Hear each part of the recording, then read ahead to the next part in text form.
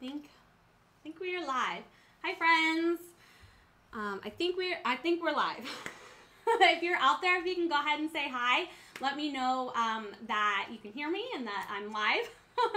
Hi, I am Lindsay for Swing Design. I hope you're having a fabulous day so far. Every other Tuesday, I come live on the channel and do a fun little crafting project featuring some of the stuff that you can find on our website. So if you want to check out some cutting machines or heat presses, that is what I'm going to be using. Specifically the ScanNCut DX. We have the 125 and the 85, and I'm using the 125, but you can use either for the project. And the project, of course, is faux leather earrings, which I think are perfect for the DX machines. Oh my gosh, they are so easy because of the AutoBlade. So I'm going to show you that. And oh, we got Michelle from Maine. Thank you so much. Hi. So we are just going to go ahead and get started. I am going to hop on over to the computer here, and I'll show you my screen because I already have Brother Canvas Workspace open. So that is Brother's design studio, or design software. But if you're using a Cricut, if you're using a Silhouette, you can use designs and cut them out just very, very similarly. So let's go ahead and switch the screen view. Give me just a second here. Here we go. All right, so we're making some earrings, and I've already opened up the file here. So, and then there's also these cards that you can make for them too. So I actually made a bunch of these for my little nieces, and hung them up, and it was a cute little gift. But if this is your business, then these cards are a great thing to cut out of cardstock. So here I have the design, and I got this into Canvas Workspace through this button here, import from your computer, and I found the design I was working with, which is this classic earrings set. And what's really cool is that this one had the option for holes and no holes. I chose no holes, and I'll show you why. And what no holes means is that at the top of the earring here, there's not going to be a little hole. So I will show you what you do when you're putting together the earring mechanism if you haven't cut out the hole. And I prefer to do it this way because I think it comes out cleaner. The hole is just so darn small that, even with the sharpest blade, it can be a little difficult to get that, perfectly cut. So to transfer it over to the machine, you just go to File, Export, and you can export via the internet, or if you have your machine hooked up via the USB cable. And so it's going to send it over to the machine. Now, before we actually start cutting though, I do want to show you what I like to do to kind of just add a little bit extra to the project. So this is not necessary, but after you, the faux leather that I'm using, it's this really cool, like red, white, and blue. This got stars on it, stars and stripes. And faux leather comes in, gosh, so many different varieties. You can find whatever works well, whatever you want for any occasion. And on the back here, it's just like a soft material. So if you want to hide this, one way I like to do that is to actually put HTV on the back. So I made these earrings earlier. I should have worn them. There's the back. So there's the front of the leather. And so what I did on the back is I put HTV on the back. So it's really easy to do that, and then it just really gives a nice clean finish to the back. You don't see that soft backing. Of course, it's optional, but it does give you more design possibilities, because for this set, I am going to do some glitter HTV. So it'll be sparkly on the back. So let me go ahead and flip the camera down to my workspace, and I can show you a couple different ways to do that. So let's actually flip it this way. to that. I think it's pretty good. Okay, so for the first set, for these here, I used the Cricut Mini Press, which worked perfectly. I used Caesar Easy Weed HTV, and I just used the lowest setting and went over that, peeled off the carrier sheet. Now I am going to do it with my heat press, and it's just, you know, maybe less. Either way works perfectly, but this, you could do a lot more in such a short amount of time. So I've already cut the pieces. This is the faux leather, this is the glitter HTV, and I'm going to put the glitter HTV with the carrier sheet side facing up. Put that on to, I have a pressing pillow here. Not necessary, but you know, I have it, so why not? Now I am going to cover this with a piece of parchment paper. You could use your Teflon sheet. And then normally for glitter HTV, you would want to press it at glitter for Caesar Easy, or for glitter Caesar HTV is 320. But this faux leather is just, you know, a synthetic material. It's not going to need the necessary amount of pressure or, you know, heat to get it to stick. Plus, this is not going through the washer and dryer. So I'm just going to keep it at 305, which I have here. If I wanted to adjust it, I could do that. So 305, and I'm going to press it for maybe like 10 seconds. So let's go ahead and do that. And I got the counter down here so it can count down and let me know. This is the StarCraft Mint heat press, which I really like. All right, so that has come off. And then we can go ahead and peel off the carrier sheet. Haha, perfect. Lovely, lovely. Okay, so now I've got the faux leather in the front and the glitter HTV in the back.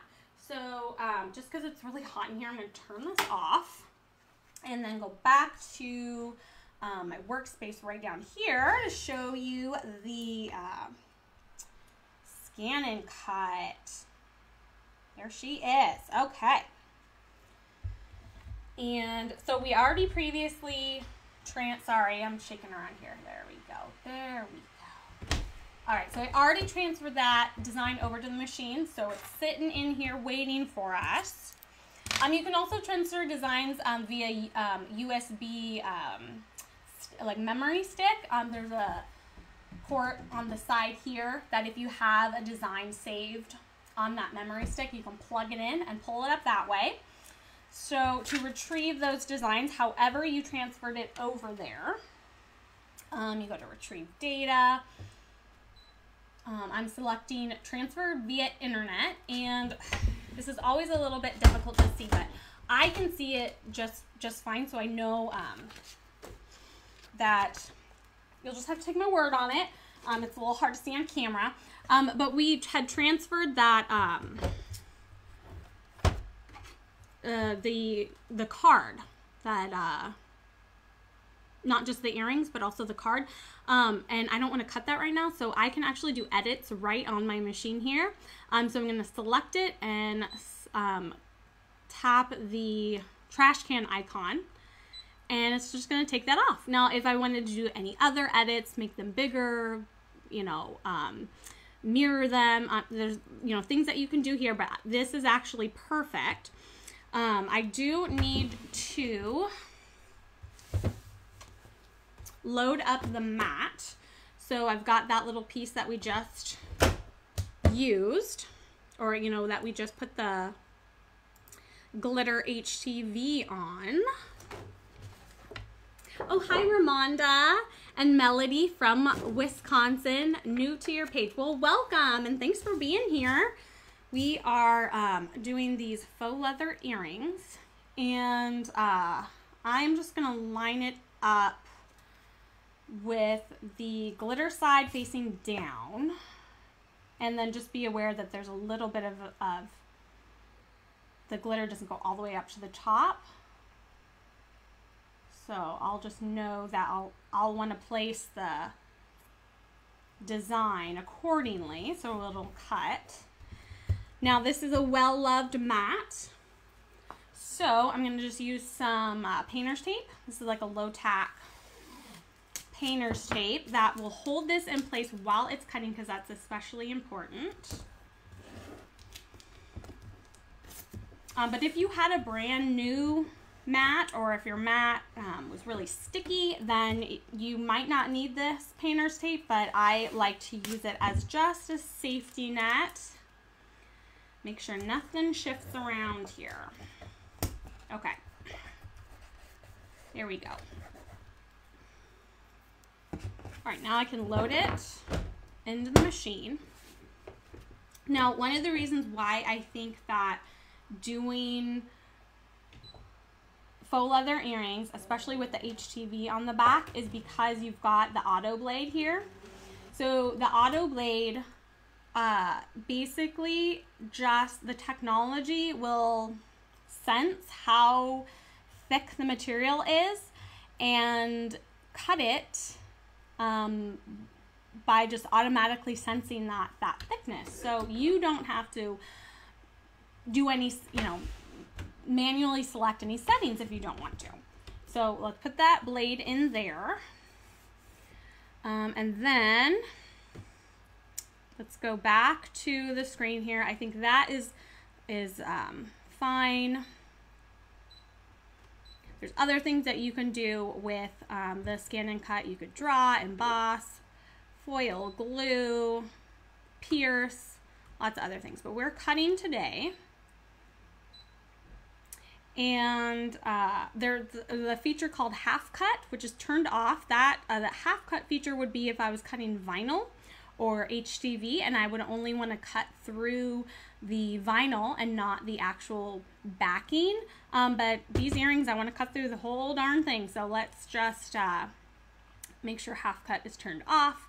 I keep the speed at 1. That seems to work well for me. If you want to crank up the speed, go right ahead, but I've always had good results with a speed at 1. So, and then the pressure is set to auto. If I wanted to manipulate the cut settings, I could on here, but no, I trust you that you're gonna do it, and I have proof.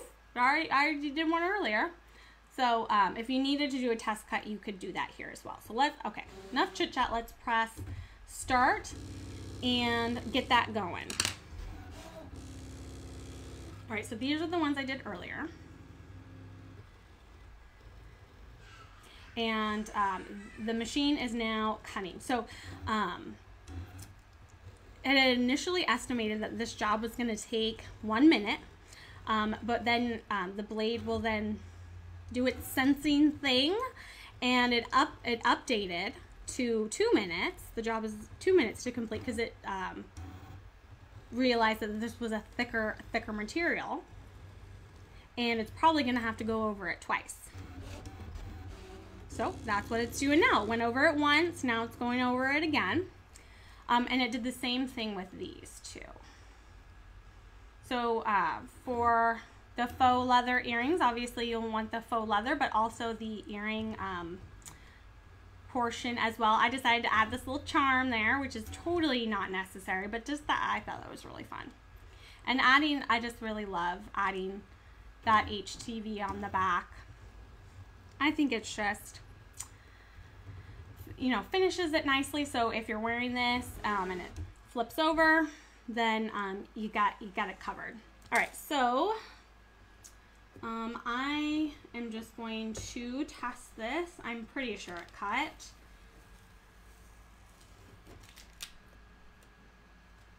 Oh yeah, look at that. Just lifts right up. So let's go ahead and unload the mat.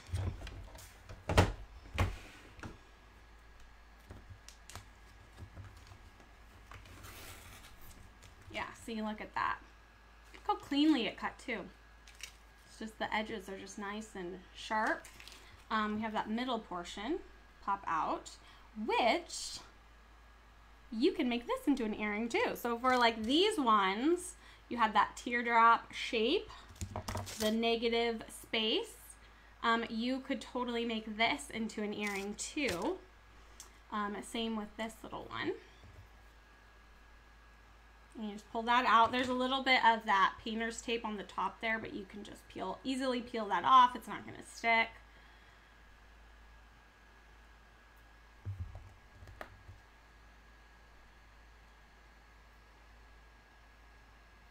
There we go. Okay. And then I want to show you how this cut it out. It's these points are, I'm going to have to adjust the focus a little bit, so give me just a second.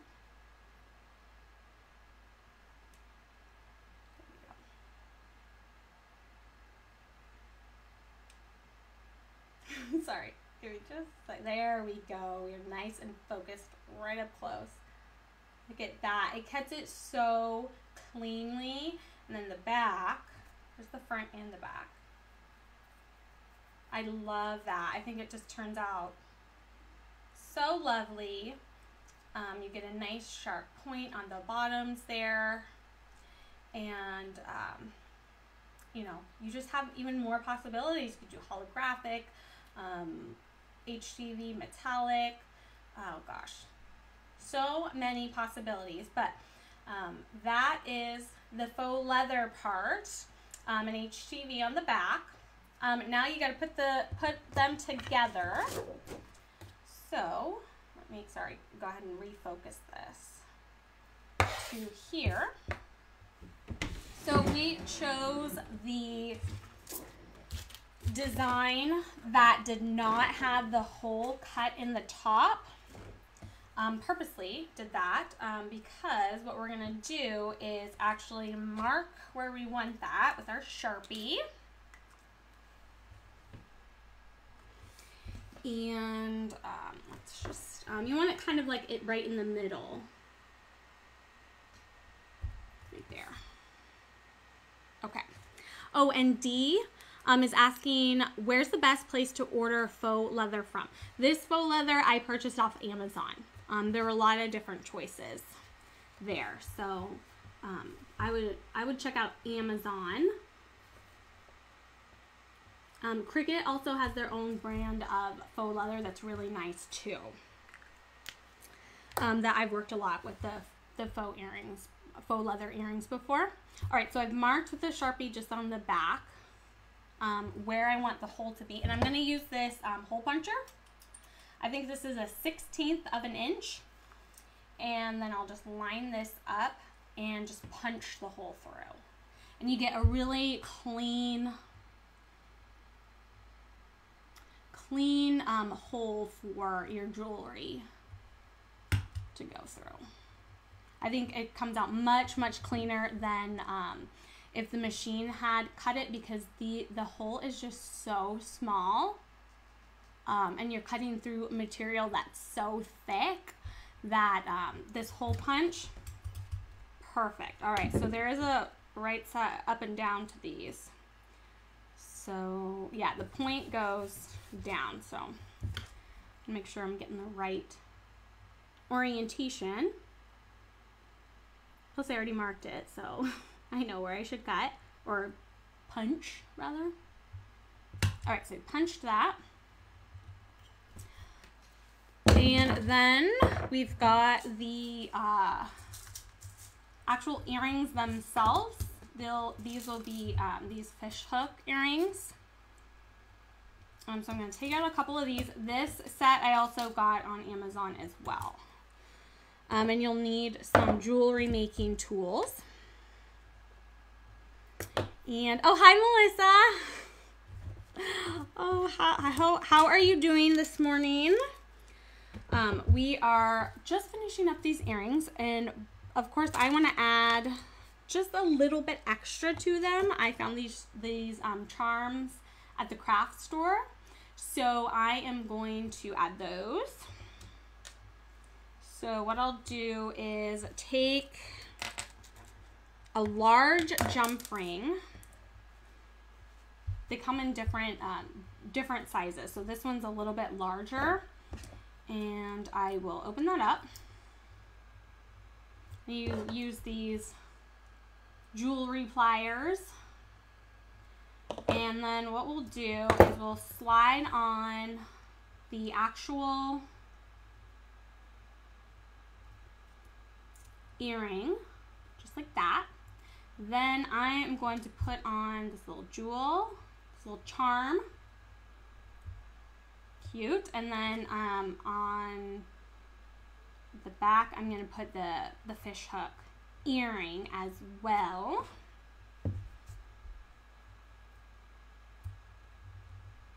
And then you just take your jewelry pliers and close up that jump ring. And then it will be finished here. All right. There we go. I have that little, I'll bring this up and then refocus it so you can see. Have that little tiny jewel there.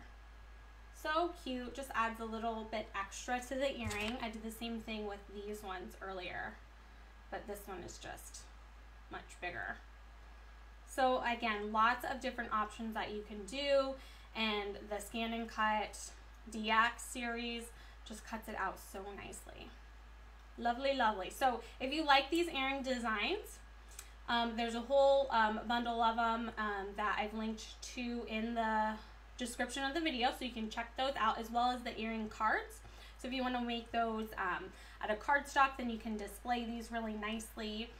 So those are in the description, and as well as some of the other products that I've used, the HTV, the cutting machines.